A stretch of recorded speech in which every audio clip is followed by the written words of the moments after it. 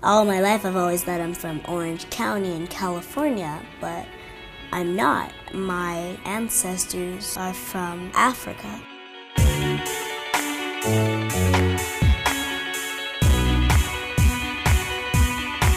A lot of times, just as African Americans, we don't have that connection of where we're from. Families were changed as a result of the process of Africans being sent to the Americas. And that disconnection with family is what we are striving to reconnect with in coming back to Africa.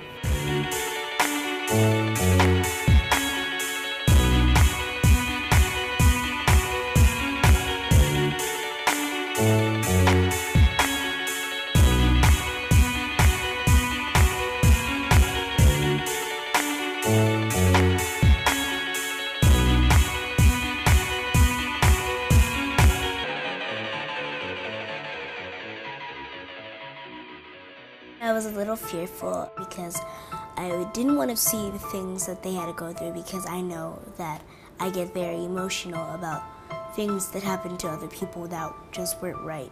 I don't want to go in there. No. I don't want to be here. And in order to know where you're going, you gotta know where you came from. I don't want to see the things that they went through. I'm just scared of it. We're gonna do this, and we're gonna do it together.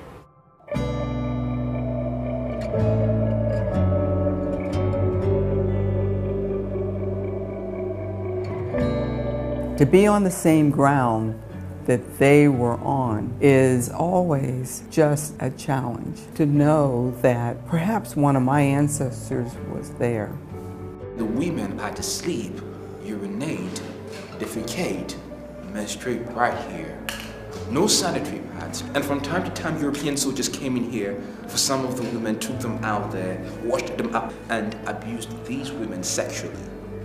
You gotta wonder, what was it like in there? Like, were they trying to uplift each other, trying to console each other? How do you deal with that? It's a rich, rich history, and it's a proud history. You have to take it in. That way, when you go back home, you know my ancestors are counting on me to hold myself up a certain way. Yes, it was a sad thing, but at the same time, it should give you some kind of power. Like, I'm in this room and people made it.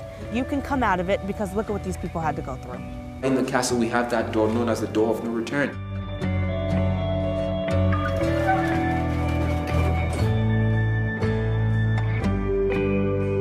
You walk out of it, you never come back.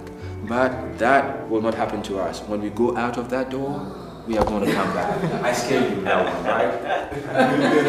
She was scared. At the back of the door, it says Door of Return. That was to tell every single African that was taken away that their children can today return to Africa and find their roots. And on the wall there is this plaque which says Akwaaba. That means welcome. Chloe, this message goes to you. Every African that ended up in this castle, survived this castle, made it to the Americas, I call them the strongest. That makes me very happy. You came out of that stock. You are as strong as they were. So don't let anything stop you, all right? I just think it's amazing about how I get to do this.